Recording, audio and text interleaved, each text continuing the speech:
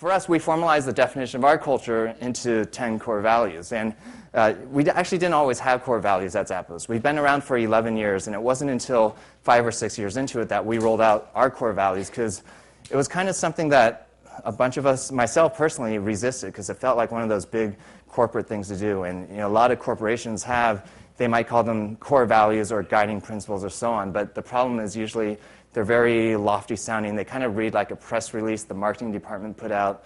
They sound just like their competitors, and maybe you learn about it on day one of your job, but then it becomes this meaningless plaque on the lobby wall. Well, we wanted to come up with committable core values, and by committable, meaning we're willing to hire or fire people based on those values, completely independent of their actual job performance. And when you use that criteria, it's actually a really hard list to come up with. It took us a year to come up with it. And it wasn't just a few executives that spent a long weekend at an offsite somewhere and came up with the core values, but instead I just emailed the entire company and asked our employees, what should our values be? Got a whole bunch of different responses back and went back and forth for about a year, and then he eventually came up with our list of 10 core values. So this is our list of 10 core values. And we actually have interview questions for each and every one of these core values. And actually, one of the cool things that I like about the list we ended up with is if you do a Google search for any one of these core values by itself, in almost all the cases, Zappos is the #1 search result. Whereas take almost any other company, do a search for one of their core values, and page after page after page, you won't see that company name show up. So the one that actually probably trips us up the most during the hiring process is this last one, be humble, because there's a lot of really smart, talented people out there that are also egotistical. And for us, it's not a question. We just won't hire them. Whereas the conversation at most other companies would be, well, this person might be kind of annoying and rub you the wrong way, but he's going to add a lot of value, and therefore we should hire that person. And that one person may or may not bring the company culture downhill, but I think if you keep making compromises like that over and over and over again, that's why most large companies don't have great company cultures. But it's actually probably the one that's hardest to actually ask an actual interview question for, because you can't just say, how humble are you? And they say, I'm the most humble person in the whole wide world, right? And so, but one of the ways we test for this is a lot of our candidates actually are from out of town. And so we'll pick them up from the airport in a Zappos shuttle, give them a tour, and then they'll spend the entire day interviewing. Well, at the end of the day of interviews, the recruiter will circle back with the shuttle driver and ask how they were treated. And it doesn't matter how well the day of interviews went. If they didn't treat the shuttle driver well, then we won't hire them. It's not even a question. So I'll give some examples of other of interview questions we asked. Number 3, create fun and a little weirdness. One of our interview questions is actually, on a scale 1 to 10, how weird are you? And if you answer a 1, you might be a little bit too straight-laced for the Zappos culture.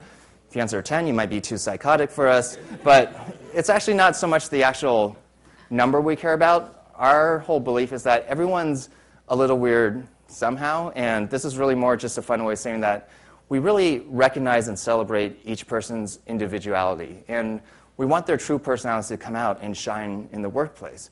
There's so many people in corporate America where they're a different person at home on weekends versus when they show up into the office on Mondays. And they end up leaving a little part of themselves, or in a lot of cases, a big part of themselves at home. And that leads to discussions about work-life separation or work-life balance. And for us, actually, rather than worry about work-life separation, we really think about it in terms of work-life integration. We want the person to be the same person at home or in the office, because what we found is that's when the great ideas come out. That's when their creativity shines, and that's when true friendships are formed, not just coworker relationships. And that's really when people are in that environment, that's when the passion comes out, and that's really what's driven a lot of our growth over the years. Core value number 4, be adventurous, creative, and open-minded. So one of our interview questions here is, on a scale 1 to 10, how lucky are you in life? 1 is, I don't know why bad things always seem to happen to me. And 10 is, I don't know why good things always seem to happen to me. Well, we don't want to hire the 1s because they're bad luck, and we don't want bad luck to come to Zappos. That wouldn't be good. No, but this was actually inspired by a research study that I had read about several years earlier, where they actually asked that exact same question to a random group of people. And they got some ones, some tens, a bunch of answers in between. And then afterwards, they had them do a task. And the task was to go through a newspaper and count the number of photos that were in that newspaper. But what the participants didn't know was that it was actually a fake newspaper. And sprinkled throughout the newspaper were these headlines that would say things like, if you're reading this now, you can stop. The answer's 37, plus collect an extra $100. And what they found was that the people that considered themselves unlucky in life generally never noticed the headlines. They went through the task and eventually came up with the right answer, whereas the people that considered themselves lucky in life generally stopped early and made the extra $100. So the takeaway is that it's not so much that people are inherently lucky or unlucky in life, but luck is really more about being open to opportunity beyond just how the task or situation presents itself. So that's why we asked that question for core value number 4, be creative, adventurous, and open-minded.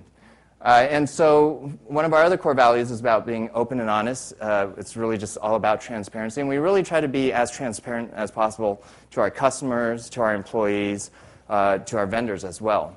So for our customers, for example, we hold a quarterly all-hands meeting for our employees, and we actually live stream that on the internet, so anyone can tune in, and employees will ask questions about company financials or what brands we're going to carry and so on.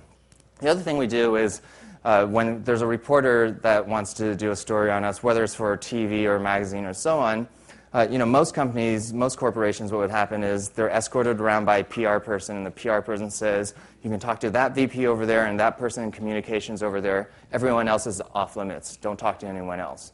Whereas what we do is we give a tour, and at the end of the tour we say, bathrooms over there, lunchrooms over there, walk around, talk to whoever you feel like, and when you're done, come find me.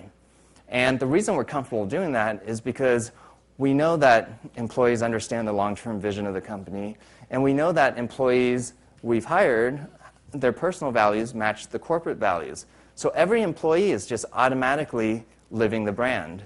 And they're not going to, we don't do media training, and so when the reporter talks to 10 different employees, they're not going to get the exact same phrases or sound bites and so on. But what they are going to find is consistency in every employee's attitude, and more importantly, the authenticity in their interactions. And so that's why we just tell anyone, just walk around and talk to whoever you want, because that's what we're comfortable with. With our employees, we have a monthly newsletter called Ask Anything, where it's literally that. Employees can ask about financials or brands or whatever, and we'll find the best person to answer them and then put that all in a newsletter, and we send that out to the entire company once a month.